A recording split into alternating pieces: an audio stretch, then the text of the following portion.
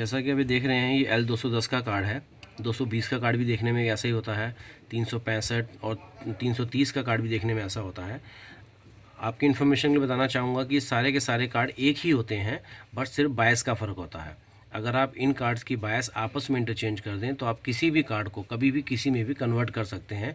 L210 की बायस को 220 में डाल दें, 220 को 365 में डाल दें, 330 में डाल दें, 340 में डाल दें, तो वो आपस में कन्वर्ट हो जाते हैं। सिर्फ बायस का फ़र्क होता है, बाकी नॉर्मली कार्ड की सारी डायरेक्शंस L210, 220, 365 इन सब मॉडल्स की आपस में सेम होती हैं। इनमें कंपोनेंट भी सारे सेम होते हैं, ICs भी सारी सेम होती हैं। अगर आप इसमें देखेंगे, इसकी बैक साइड में 2 ट्रांजिस्टर लगे हुए हैं जो कि हेड को पावर देने के यूज़ में आते हैं। हेड को पावर सप्लाई इन्हीं से जाती है। इसमें अक्सर प्रॉब्लम आती है कि लोगों का कार्ड डेड हो जाता है, जिसकी वजह से वो ऑन नहीं होता।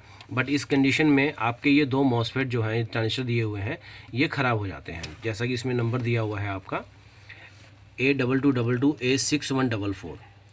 ये जो 2 ट्रांजिस्टर दिए हुए हैं, इनके शॉर्ट होने की वजह से आपका जो कार्ड है वो कभी भी ऑन नहीं होगा।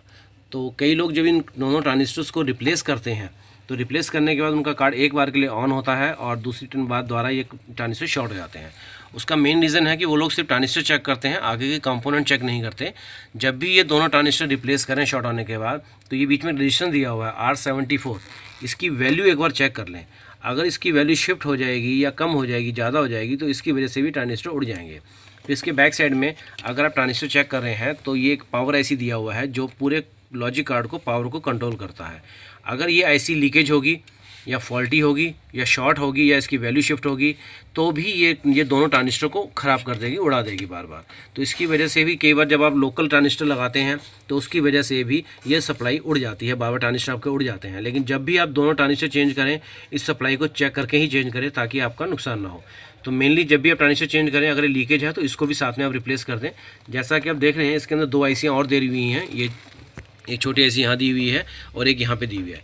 ये मोटर के एक कैरिज के लिए है और एक पेपर फीडिंग के लिए है, जो कैरिज के लिए मोटर के लिए काम करती है। ये इसका मेन चिप है जो उसका मेन कंट्रोलर है। अब केवल लोग इसमें ट्रांजिस्टर बदलते हैं, उनका कार्ड ऑन भी हो जाता है, रेडी भी हो जाता है, बट उनका वाइट पेज आता है। वाइट पेज का सोल्यूशन ये है कि सबसे पहले यहाँ पे दिया हुआ है F1 एक फ्यूज़ दिया हुआ है। अगर आप इसको शॉर्ट कर देते हैं, ये अक्सर ओपन हो जाता है जब भी ट्रांजिस्टर उड़ते हैं या आपका हेड वाइट पेज देने लगता है, तो उसकी वजह से ये फ्यूज़ उड़ जाता है। बहुत बारीक सा है, F1 दिखाई दे रहा है ये। इसको अगर आप डायरेक्टली शॉर्ट कर दें, बहुत बारीक जंपर वायर से या फ्यूजेबल वायर से आप इसे शॉर्ट कर दें, तो भी आपका कार्ड जो प्रिंट आउट है वो वाइट की जगह प्रिंट आउट आना शुरू हो जाएगा। मेन ये इसका बायस दे रखा है। जैसे मैंने पहले भी बताया कि अगर इस बायस को आपके पास L210 का कार्ड है और आपको 220 में लगाना है, तो अगर आप ये IC या ये बायस निकाल के उस कार्ड में लगा दें तो आपका कार्ड 210 से 220 में कन्वर्ट हो जाएगा। सिर्फ सॉफ्टवेयर का फ़र्क होता है, बाकी सारा लॉजिक कार्ड आपका एज इट इज़ सेम दिया हुआ है। ये सेंसर दिया हुआ है। मेनली जैसे आपका ये CCD का जो केबल दिया हुआ है, बाकी सारे कनेक्शन इसमें दिए हुए हैं। इसकी अगर बैक साइड में देखें तो सेंसर के लिए एक छोटा सा कनेक्टर दिया हुआ है। अक्सर ये कनेक्शन, इसकी कनेक्टिविटी टूटने की वजह से आपकी मोटर तेज़ घूमती है, डिस्क इनकोडर प्रॉपर तरीके से काम नहीं कर पाती है, जिसकी वजह से ऐसा इशू आता है। और जैसे यहाँ पे दिया हुआ कनेक्टर है, यहाँ पे 2 डायोड दिए हैं, इनमें अक्सर लीकेज आती है। अगर आपका कार्ड डेड है, रिप्लेस करने के बाद भी आपका नहीं होता है, तो ये छोटे छोटे 3 डायोड दिए हुए हैं। इन डायोड की वैल्यू शिफ्ट होती है, इनको रिप्लेस करके भी आप अपना कार्ड ऑन कर सकते हो।